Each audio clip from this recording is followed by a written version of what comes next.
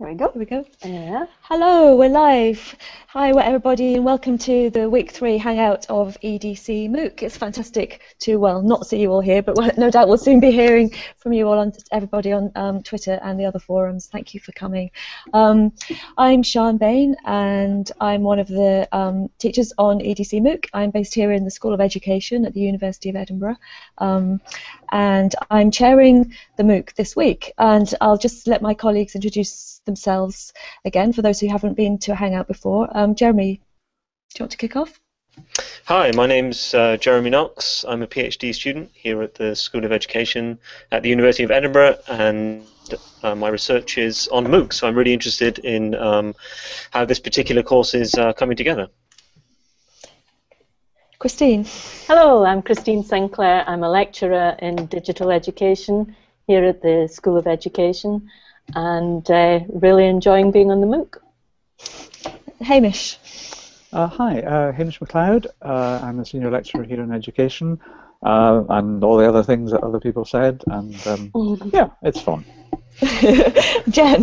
Yeah, I've just had an idea, you guys. I think every week we should say something different about ourselves when we give our introduction. So, hi, I'm Jen Roth, and this semester, I'm teaching a course called Digital Futures for Learning on our Masters in Digital Education program, and it has been really, really interesting. And one of the most interesting things is that students are making open educational resources as one of their assignments. Hamish and I are teaching this course together, and these were submitted earlier this week, and so we've got a whole set of really fantastic resources underway at the moment.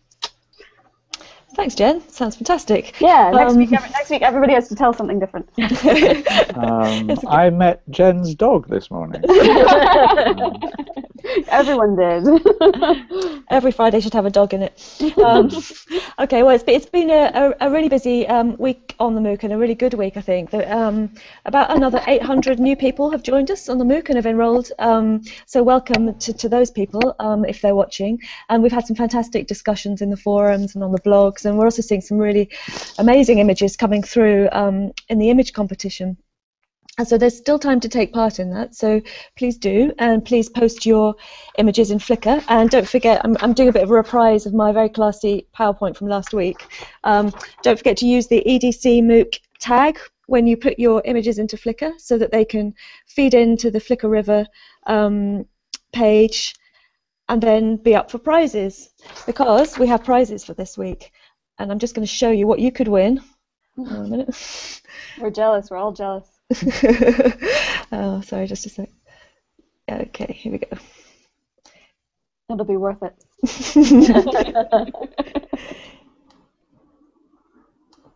Yes. Hey. You could win this amazing bauble. So, the University of Edinburgh festive bauble. So, please do send in your image. That would be great. Okay, so before we continue, I just want to remind you that we'll be opening the assessment for the MOOC on Monday morning UK time, so please do look out for that, and also look out for Hamish's introduction. Let me just get rid of that bauble. I didn't want to be the one to tell you were still a bauble. It won't go away. There we go. Sorry, guys. And also look out for Hamish's introductory video, which will explain a little bit more about the ethos behind the design of the assessment and how to think about approaching it. And take you to another bit of Edinburgh University. Yeah, one of our favourite bits, I think, isn't it? Yes, I won't spoil the surprise. Watch the video and see. Before we continue, just want to say a very sincere thank you to the MSc in Digital Education students who are helping us out this evening by monitoring the comments coming through from you on YouTube and G+ and Twitter and feeding them into us. So thank you, Kevin MacLeod, Fiona Smith and Stephen Bazina. That's fantastic that you can do that for us. And I just want to say thank you again to our fantastic community TAs who've been doing such great work across all the course spaces. So thank you, Ari and Wayne and Assem and Andy and Maddie and Sandra, Chris and Angela. You do a great job.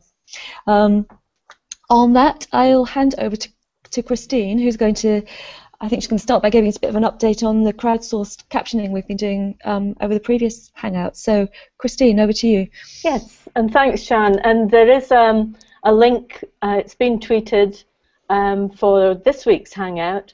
And I think it should be open now if anybody wants to, but I don't suggest that you live caption it. I think that would be quite demanding, but it should be open. I know people tried last week to do it.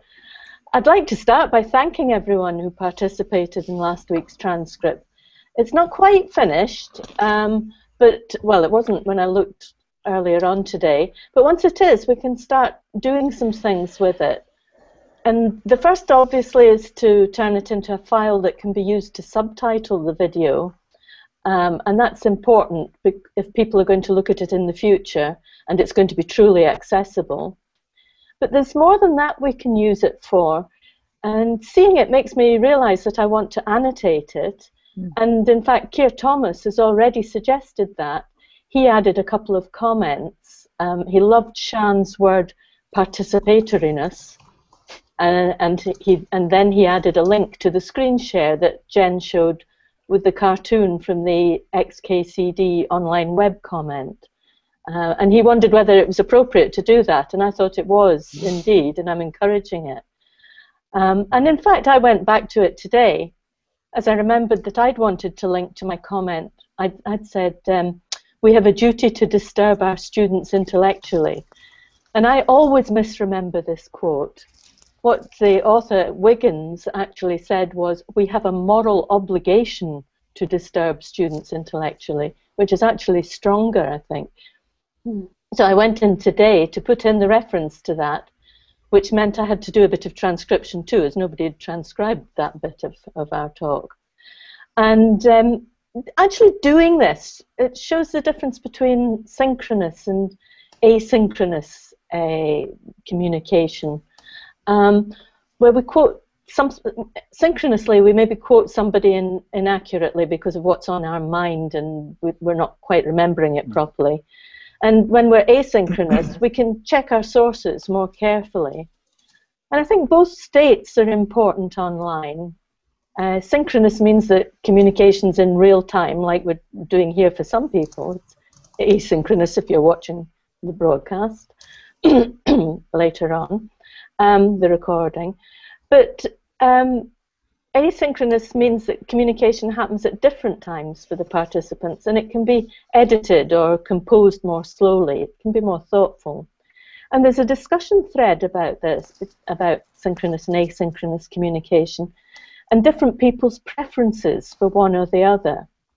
And you might have seen something in the Twitter feed about this as well, because a lot of people have been talking about this.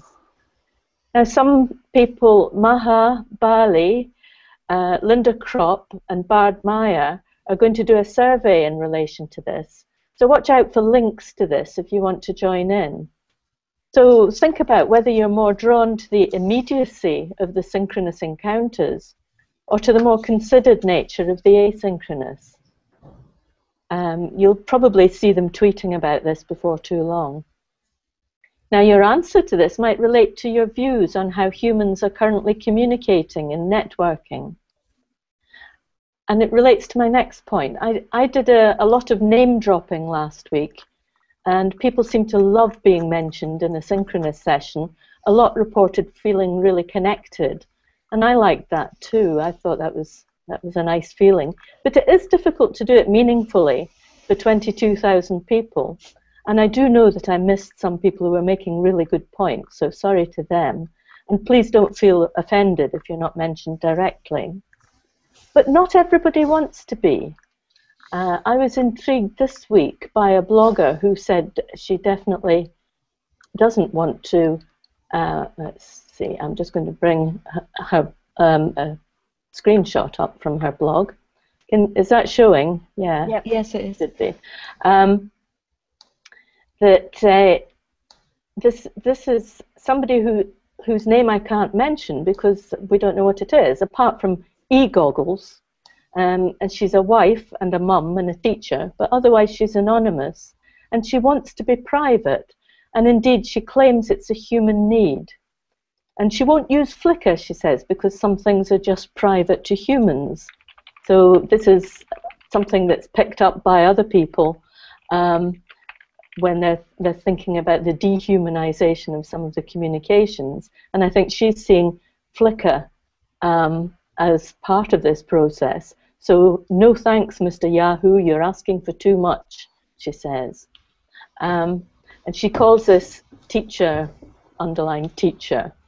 So this is someone who's very clear about her boundaries, but she has produced a thought-provoking image. And at first sight, it sort of neatly illustrates a divide between the human and robotic approaches to teaching, which would fit with some of the warnings and some of the readings that we've had for this week, suggesting perhaps we give up our humanity if we allow the robots to take over. And yet, the image is a bit more subtle than just that division. I keep returning to it and thinking, is it either the robot or the teacher supplanting the other, or is the potential for both? Is there room for both? Do we add the human touch, as an expression we've used this week, to the robot teacher, or are we encouraging teachers to actualize their human potential through automating some of their educational practices? And what does that mean? And does a drawing of a teacher represent something more real than a drawing of a robot? And what are the little childlike drawing? I don't know if you can see it on the chalkboard, the stick drawing. What's that saying? What kind of shadow does this compound being cast? I hadn't even noticed that, but thanks to Ashem for pointing out the shadow to me. Mm-hmm. And look at how the human being is actually coming out of the frame. What's the message there? When we think of our images, then, of what is human, do they vary according to the humanity we attribute to them? Because we're seeing a human being there and a robot, but it is a drawing. And there's a stick drawing at one level, a cartoon at another level, and perhaps a photo is getting more human, and then a video indicates human presence. And if it's synchronous in a hangout like here, does that make it more real?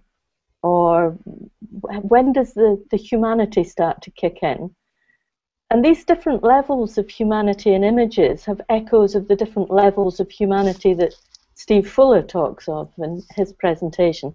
These were just thoughts triggered by this intriguing image that isn't an entry to the Flickr competition. It's anonymous. It's had quite a strong impact. And like a few people have been saying in the forums, people are engaging with our course in a range of different ways. They don't necessarily want to win a bauble or even to get the certificate at the end. I can't understand that. It is very puzzling. And anonymity has been a fascinating topic in the forums too. But I think I've been talking for long enough, so I'll have to save that for another day. But I've really enjoyed looking at this image and thinking about what it's saying from an anonymous poster. Yeah, I really enjoyed that analysis, Christine. It's a really interesting example. Yeah, Bernard has just put a question up. Well, not a question, it's a point really. He says some EDCMOOC students want their names to be mentioned publicly, others want to remain private. There's diversity in the way we think, which I think is a really interesting kind of reminder really of the fact that it's important not to sort of homogenize kind of our understanding of what people want within a MOOC. But it's a bit of a hard call for the teacher as well, isn't it? How do we know if someone wants to be mentioned by name or not? So yes.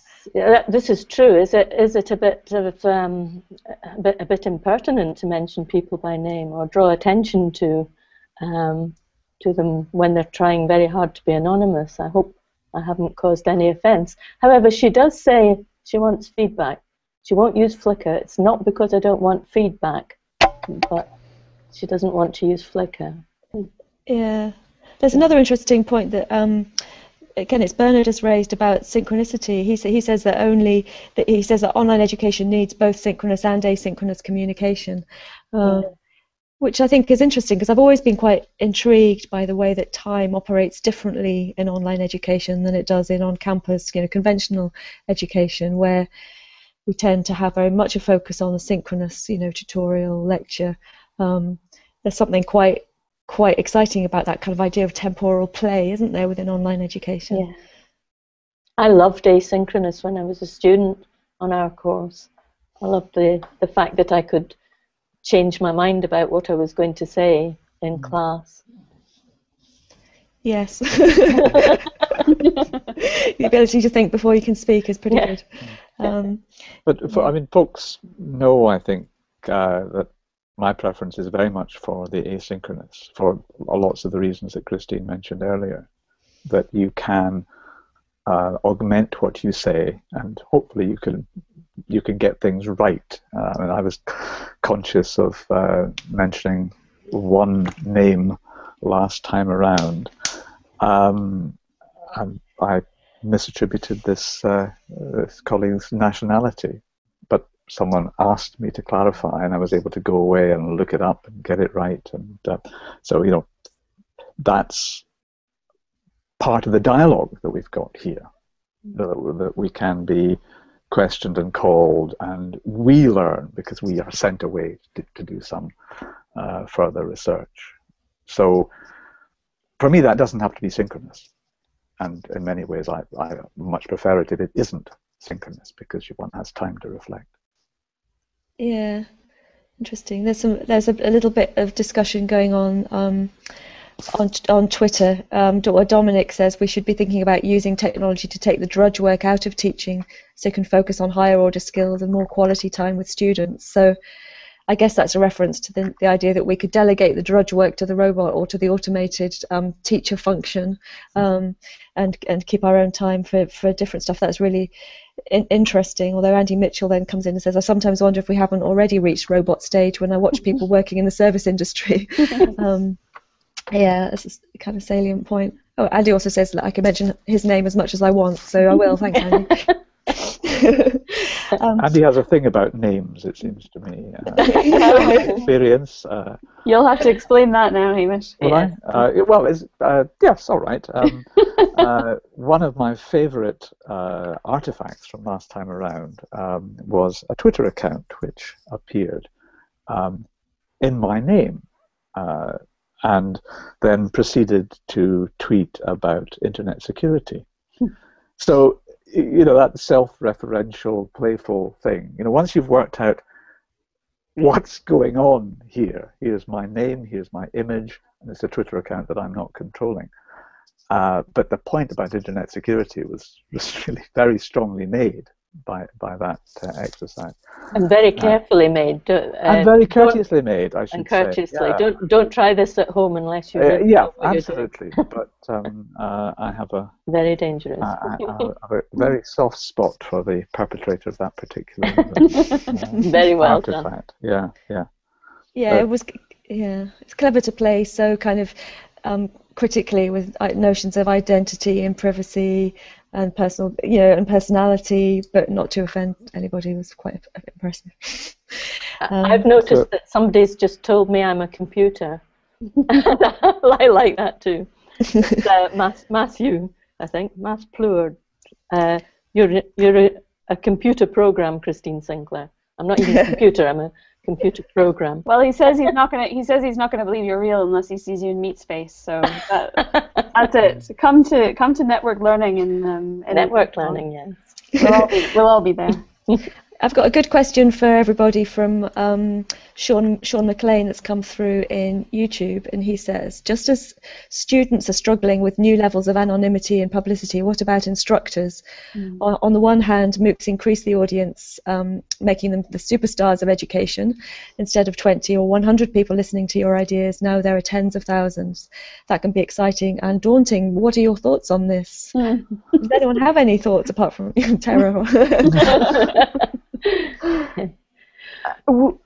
Well, Shan and I have been working on a report, which has been outlining the sort of MOOC landscape in the UK. And one of the things that's coming through quite strongly in the conversations that we've been having with other MOOC teachers who are teaching these big open courses is that the sense of feeling exposed and being on display and being public in a way that people often haven't experienced before is actually quite a significant part of what it means to be a MOOC teacher. And I think I would certainly agree with that. It is surprisingly, what's the word? It's surprising. The feeling of being a more public figure than certainly I've ever had reason to experience before. Can I observe how disturbing I find that? I mean, I'm desperately trying to pretend that this isn't what's happening here. And well, sorry, perhaps I should just leave it at that. But I certainly don't relish it in any way. And you know,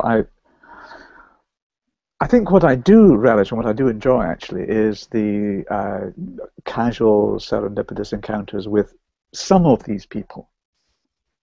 It's those encounters, and they're random encounters, and there are at one level wishes that one could have those engagements with a larger number of people on the MOOC. It's just logically impossible. But it's that which I find really exciting. Not the fact that I'm talking to lots of people, but that I have the opportunity to talk directly to one or two people. And that for me seems to be a powerful feature of what we're doing here. Yeah, agreed. I don't think there are many academics who signed up to the notion of being a kind of a media star when they took their first academic job. Do you know what I mean? Although maybe more are now that are coming in. It's a question of how the academic kind of job profile is shifting, I guess. Interesting. Okay, there was a nice comment from Ian Minderman come through on Twitter. He says, this course is as good as the education courses I took in university. The Hangouts are a main reason why, excellent readings and peer discussions. So thanks for that, Ian. I think now might be a good time to hand over to Jeremy, because Jeremy's going to talk a little bit about what's been jumping out for him on EDCMOOC this week. Jeremy, thanks. Thanks, Sean. Yeah, just to reiterate in the introduction that the images coming into the Flickr River stream have been fantastic, and I would encourage people to continue submitting images if they like. They've really intrigued me this week and helped me think about some of the things that are being discussed in the forum as well. I could have really talked about any of those images, but I chose two specific images to talk about, really because they help me to think about what this course is doing, and specifically, I think, what the themes of week 3 being human kind of mean to me. So the first one that really stood out for me, which I'm going to share with you now, hopefully, is this image called School of Future by Ian. I'm going to use Ian because that is his name publicly in Flickr. So what was really interesting for me was this is a remix of School of Athens. So this is a very well-known fresco by Raphael. This is what we're seeing is really a small section of a much larger image, and it's an image that really embodies the ideals of the European Renaissance. So that what I mean by that is a European re-engaging, medieval European re-engaging with texts of the classical world, glorifying Greek scientists and Greek philosophers, and many of those well-known Greek figures populate the rest of the scene in the wider image. We're only looking at the center section here. So what seemed to be important there was that this veneration of the classical world is something that I think still lingers today, still lingers in education, still lingers in philosophy and the arts. This idea that the Greeks represented a supposed height of European culture. So it's the Renaissance, and it's precisely images like this which did that, which instilled Greek culture as this pinnacle of art and philosophy. Yet, for me, the original, the image which this represents, School of Athens, is, I think, like the Renaissance itself, a remix. It's a kind of Catholic remix of pre-Christian Greek culture. as well as Roman. I mean, if we look at the background, which we can just see here, the architecture is Roman rather than Greek. So for me, there's a remix aspect to the original Renaissance, which this image is representing. So of course, what is mainly interesting about the Renaissance for me here is humanism, and of course that relates to this week's theme of being human. Despite the original school of Athens depicting Greeks, the Renaissance is very much part of within a Christian context. So this particular fresco is located in the Vatican. It's something that's endorsed by the Catholic Church. So that's a very different kind of humanism to, for example, the Enlightenment, which is the other European movement that's often associated with humanism. Which the Enlightenment is, I guess, considered a lot more secular. It's really can be interpreted as a replacing of the authority of a high being with the authority of the rational mind of the human being. So for me, this idea, the way that this image referenced the Renaissance really resonated with some of the things that Steve Fuller was talking about in his lecture this week, about the shifting categories of humanity, how they are historically contingent, how they're mutable, they're changing over time, depending on the situation in which human beings are in. So the Renaissance and the original image that this is referencing depicts a particular kind of being human. I think Ian's remix is really clever, and I guess here's why. In the original image, the two central figures, which are the focus of this of the part of the image that is being referenced here, the two central figures are Plato and Aristotle. So on the left we have Plato, who is allegedly pointing upwards to signify that his philosophy is about a kind of higher, inaccessible truth against which the world around us is merely shadow. And we've already had people referencing Plato's cave in previous weeks, which was really interesting, and Christine mentioned that last time around, I think. And in contrast to Plato, we have Aristotle on the right, whose hand is lowered, supposedly signifying his philosophy, which is about the actual, the tangible, the worldly, the empirical. So we might say that what is symbolized in the original image is the two ways that Western thinking is kind of based on. Philosophy on the left-hand side with Plato, and science, empiricism, on the right-hand side with Aristotle. That may be a bit of a simplistic reading there, but what I think is really interesting about Ian's remix is how it changes that reading. It signifies maybe a different kind of divide, different but also really powerful divide in the way that we think about technology, and that's something I think we've seen, and I've certainly seen particularly in this week. So if we look at what Ian's done, Plato on the left is adorned with wonderful gadgets, and of course if you look at what he's viewing on his iPad, you can see he has very good in MOOCs. He's really picking good ones. What I think is we might read that as Plato representing how the digital is perceived as virtual, as otherworldly, as unreal, as kind of non-human, and he has access to this transcendent domain which he's pointing upwards towards through his gadgetry. While Aristotle, the more worldly of the two figures, is in an opposing position. So he's viewing the online as illusory, as inauthentic, as unnatural, compared with his worldly face-to-face form of education. And of course this is within the wider image, which is the Athens school. So for me this remix points to an interesting divide between in the way we perceive technology, between the online and the offline, between the digital and the real. And it's this divide which seemed to me to be very prominent in the forum discussions this week, and that was interesting for me because this week for me was about posing that question of what it is to be human. And when this question is asked, it seems that this real virtual divide becomes quite pronounced in the way people approach the answering of that question. What is the human condition? And it seems in deciding what being human is, quite quickly a boundary is drawn between an authentic nature and an inauthentic technology. That's one of the first boundaries that appears to be drawn. So being human is thought of in a kind of in terms of a kind of purification, a deciding of what being human is by rejecting an outside, deciding what is exclusively human. So the discussion thread I've been participating in and enjoying this week is entitled the Human Touch. I won't share it here because it's within the Coursera platform, but you can search for it by typing the Human Touch, and many of you, I'm sure, would have seen that already.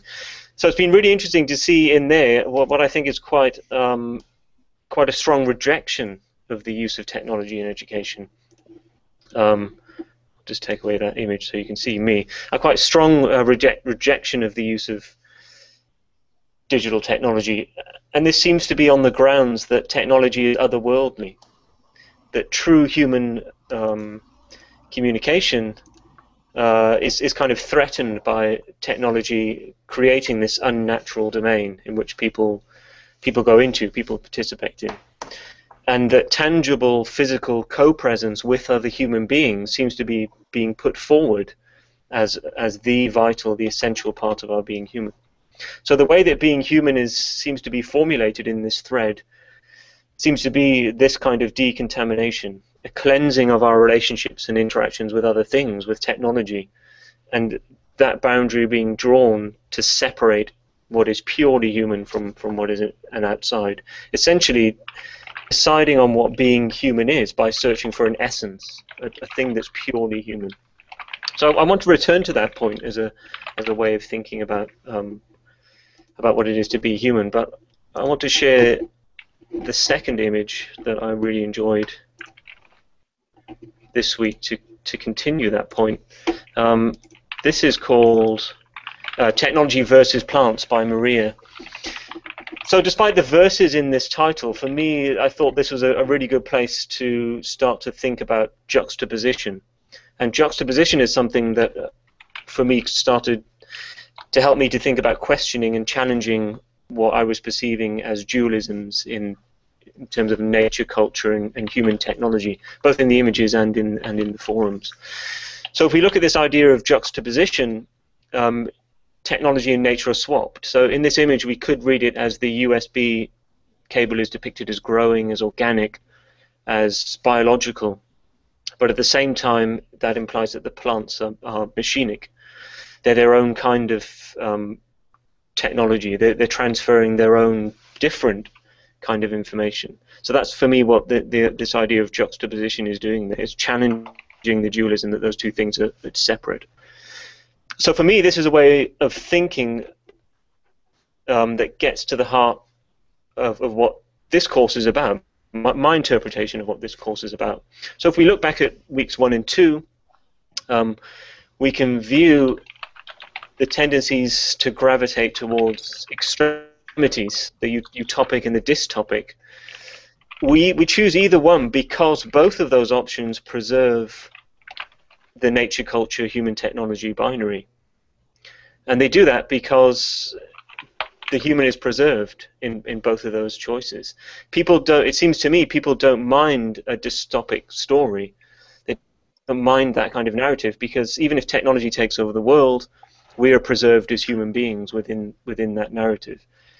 The kind of uncontaminated by an external world. And that seems to me what we see in lots of the sci-fi stories that people have been referencing. You know, the robots can take over the world, but in doing so, that distills and intensifies our humanness.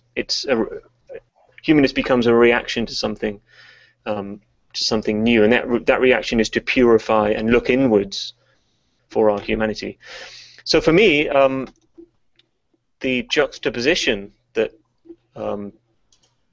the technology versus plants image seems to point to might be a useful way to approach the week 3 idea of being human in a different and in a non-dualistic way. So instead of attempting to define ourselves in terms of an essence, to look for what is purely and exclusively a human state, another way to kind of define being human could be in terms of relations to other things. Could be in terms of connections, could be thinking about being human as being hybrid. And for me, that's one way that we could, a useful way that we could then approach some of the topics we might talk about in week 4.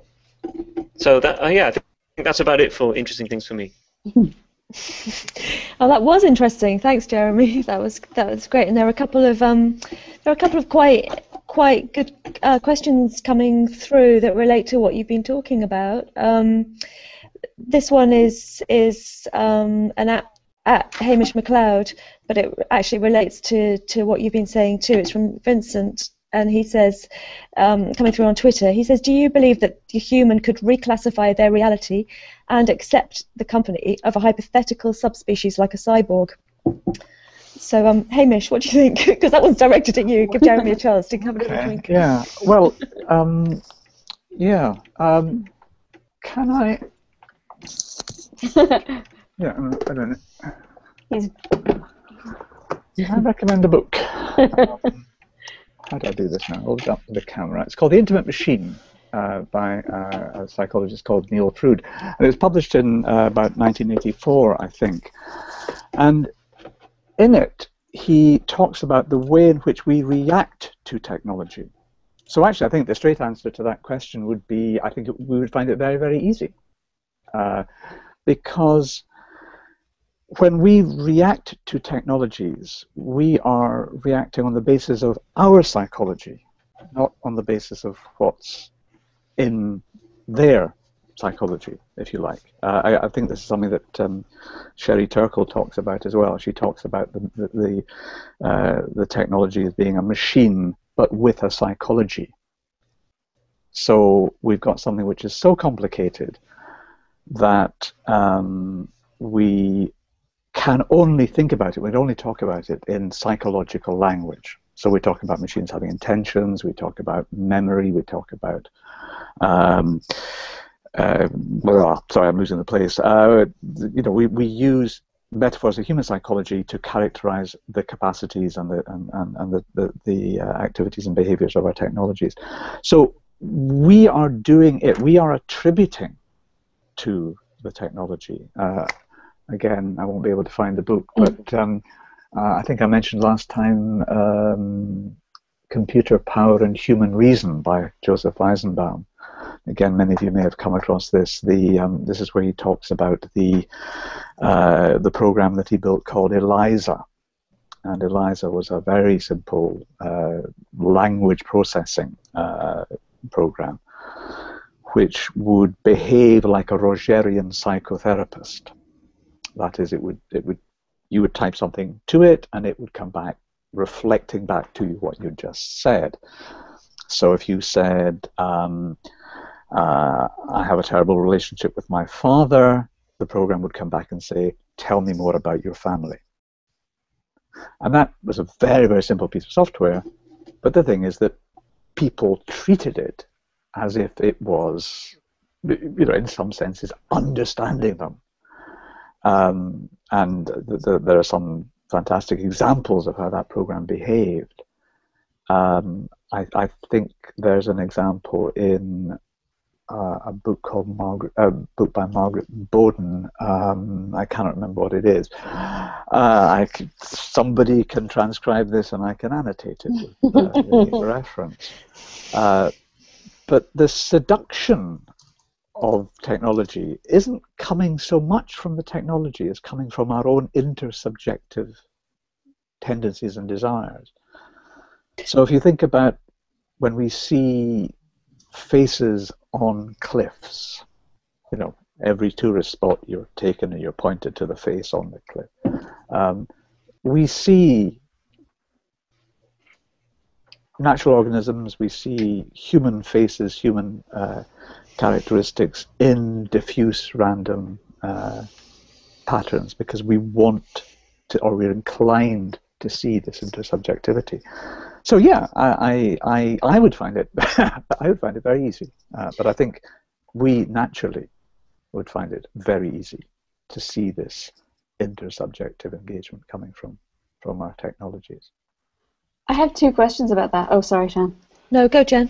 First of all, it seems like it works the other way around as well, right? Like, not only do we attribute our metaphors for our machines are sort of, they have memory and they have other things that are kind of human, but also we start to define our own processes in humanity in terms of the machine processes. So we talk about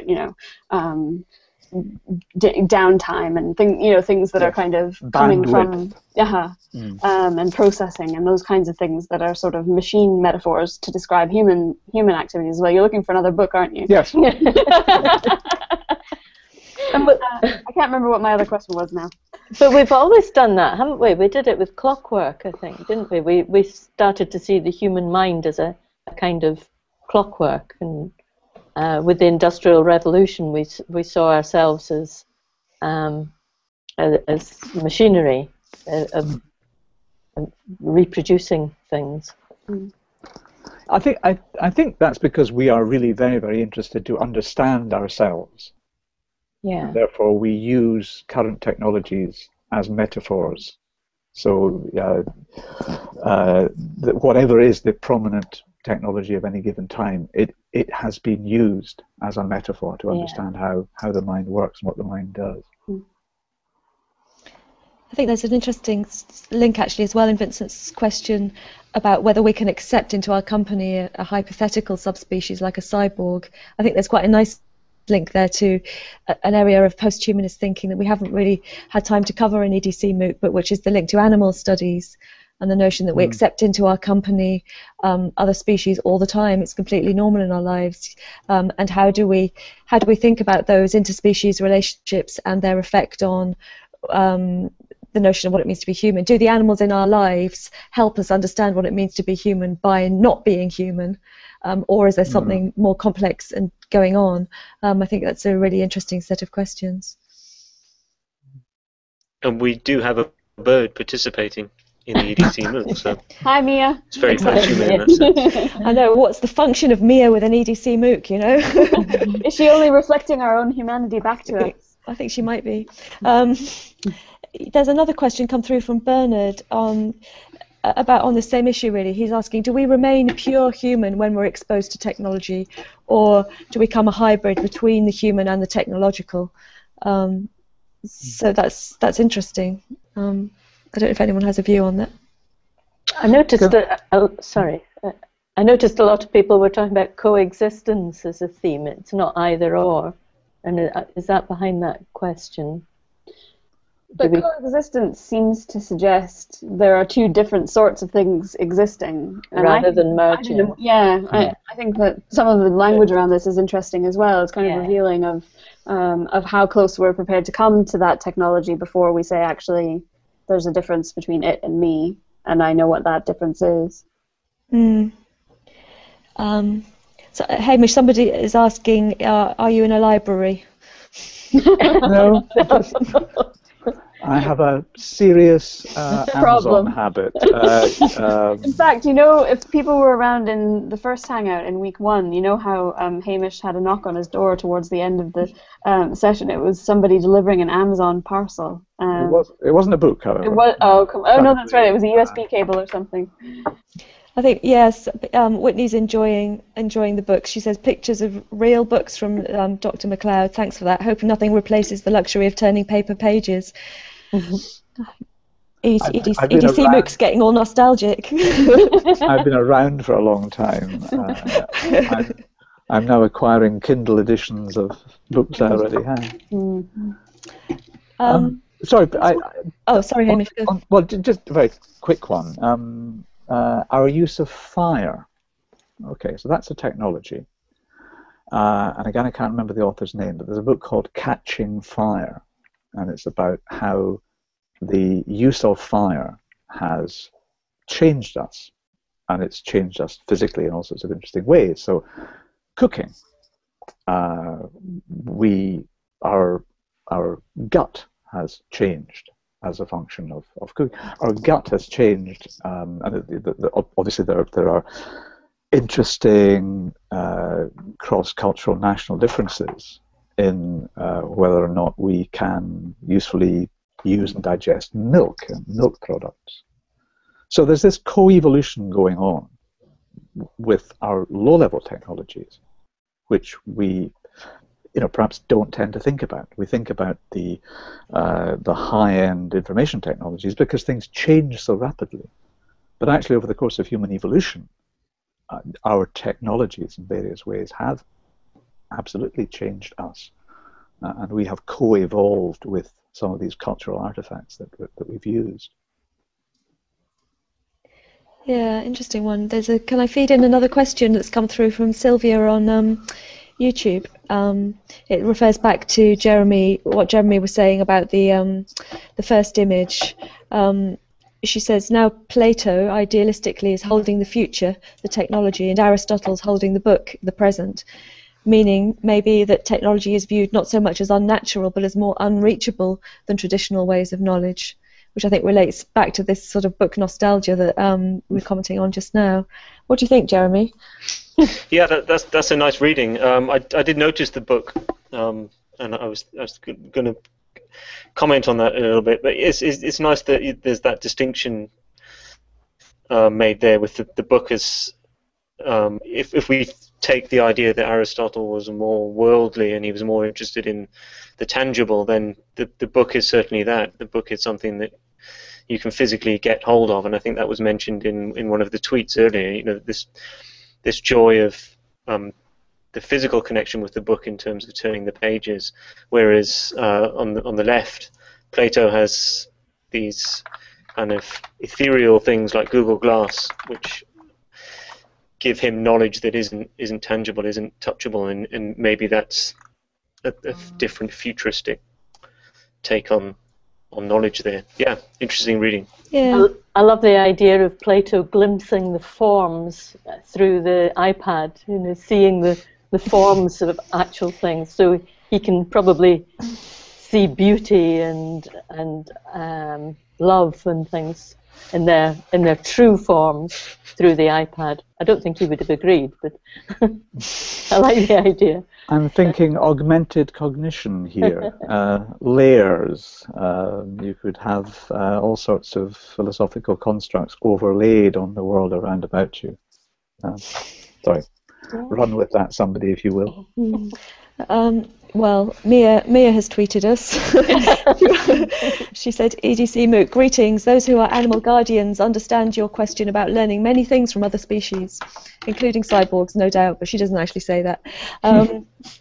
So Ian Minderman has posted an interesting question about agency and relationships with technology. He says, is the influence of tech on us passive or active? Does tech require us to engage it to have an impact, or does it have an impact on us just by existing? Interesting.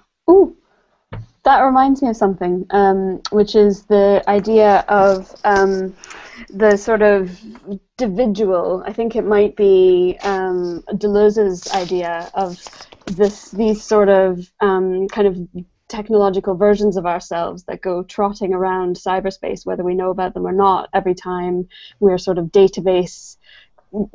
every time we're in a database, there's a sort of a little copy of ourselves, of some aspect of ourselves there online.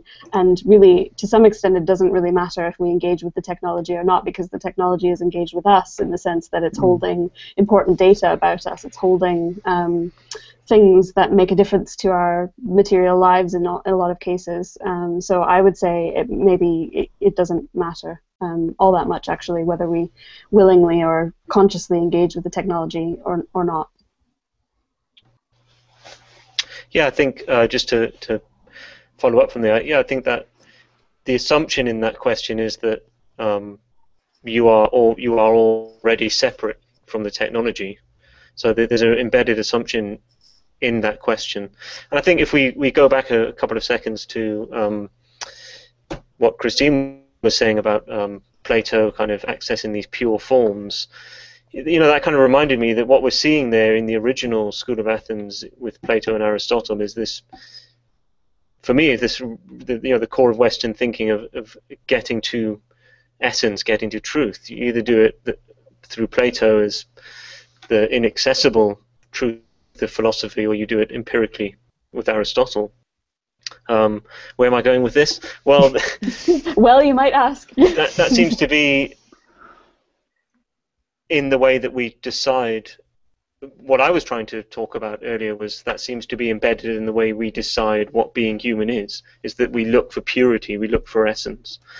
And maybe that isn't that's so ingrained in the way we think. When we define something, we tend to think about it, try to access a pure essence of that thing, either empirically or philosophically. And maybe that isn't the only way to think about things.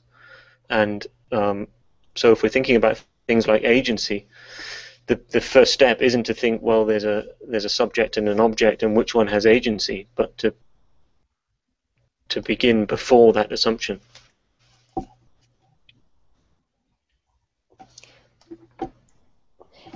Yeah, that's an interesting one. And I think another comment from Vincent on YouTube, on Twitter, actually connects quite interestingly to that, because he's asking about brain backup, which is, he says, we're reading about the possibility to make a backup of our brain. Is this an open door to immortality? So I guess he's touching on the kind of transhumanist fantasy of brain download and the extent to which that challenges the notion of the purity of the human. Does human purity have to reside in a kind of a fleshy body, or can the human be uploaded or backed up to a different medium? I don't know what people think about that. I guess it connects to the notion of embodiment and what that means for the way in which we understand knowledge and what it means to be a human being. The idea of immortality sort of challenges that quite a lot, because if you can be immortal, then it changes perhaps your whole moral outlook, your ethical way of being. There's no, if there's no end to things, then what happens? I was reading somewhere recently, I think maybe The Guardian, about the Doctor Who, and I know we need to get Doctor Who in somewhere. Right. But Doctor Who, because he's immortal, has battles with his alter egos and his companions. And I haven't watched Doctor Who since the first series. But he is not, of course, immortal. He is simply very, very old. I thought he was immortal. Yeah. I was just having another thought, Christine. I had this image of an error message. Heaven has encountered a problem and will have to shut down. So let's hope that the backup isn't... no, sorry, I can't mention already.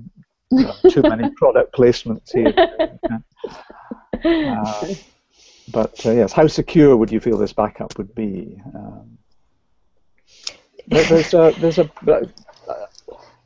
I think the book is called Software by Rudy Rucker, and it's about this notion that you could instantiate the human mind or the human brain in a computer, but you would actually have to slice up the brain first of all.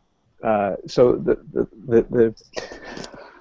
the premise is that you can have immortality, but the system that delivers immortality will have to destroy your physical body in order to do that. It's going to have to read your brain, and that's going to be a destructive process. And so that's what they play around with. So it's a very interesting notion. Could I maybe ask a question of EDCMOOC and the people that are watching this and are on Twitter or elsewhere? It's a question actually that Steve Fuller posed in a talk he was giving in Edinburgh once, and he asked if you could choose immortality via brain download, would you choose it? Maybe if people were able to kind of present their position on that in Twitter, then we can feed back at the end whether EDCMOOC participants would choose immortality if it was offered to them. And then I'll tell you what Steve Fuller actually said about that on the basis of his own asking of that question in various forums around and about the place. But while that's happening, I've got a couple of questions which are to do with the process of the Hangout, which are quite interesting. The first one is from Ian. He says, why does Dr. Knox have a ladder in his office? Are you catching light bulbs? I think Jeremy's just about to ascend to stars or something. I don't know. Why have you got a ladder in your office, Jeremy? I'm climbing up to the heights of humanism one day. Okay, the next question is, it's linked to the last one. It's from Wendy on YouTube. She's saying, do you instructors have a feeling of being watched by thousands or just by those who post comments? And how is it different from a lecture hall of 300? I can say quickly that what I often think about is people watching in the future. I sometimes, possibly wrongly, think that not that many people are watching live, but many people will be watching in the future. So for me, that's very different to times that I've spoken synchronously with people in a room, because I have this thought that it's being recorded and the audience has a different duration. So we can maybe edit it before it goes out. I wish. We could just go in and change the transcripts. Change the transcripts, yes. Yeah. I oscillate between thinking I'm just sitting here in my office talking to my computer, and then thinking there are people all over the world listening. It's really strange. But not the same as looking out at a sea of faces, interestingly. When you look out at a sea of faces, when you've got 300 people in the lecture room, you automatically look for the person who's smiling and nodding. And in my case, it's my 4 colleagues. But it's very easy to spot them, even in a crowd of 300, especially if there's only one of them. Sorry, Jen. Go, Shan. No, you first.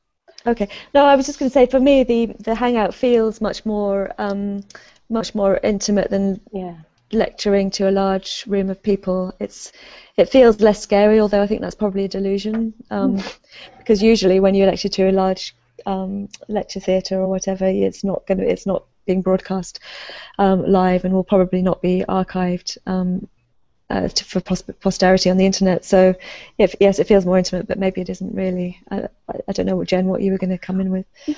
Well, I was going to say it feels kind of intimate, but in a kind of, I feel like the people who are talking with us on Twitter and the other places are kind of here in this, in this kind of Hangout space.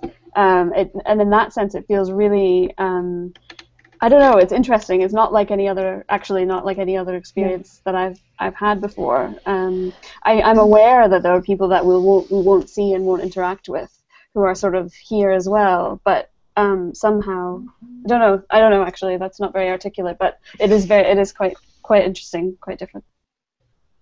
I think the idea of audience is really interesting, and how extensive that is. I've just heard somebody close a door in the next room, so they can probably hear me speaking. So there's a different kind of audience, and of course people who are logged in as participants may have people looking over their shoulder, as people who are not necessarily involved in the MOOC but viewing the Hangout. So I think the idea of audience is really different when you have this kind of broadcast. Okay.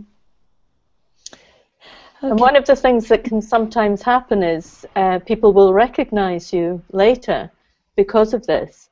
So today, 2 of our distance students that are arriving next semester actually turned up at a postgraduate open day, and I was told that one of them was here, so I went to find them, but they immediately recognized me because they've seen me on the Hangouts, because they've both done the MOOC,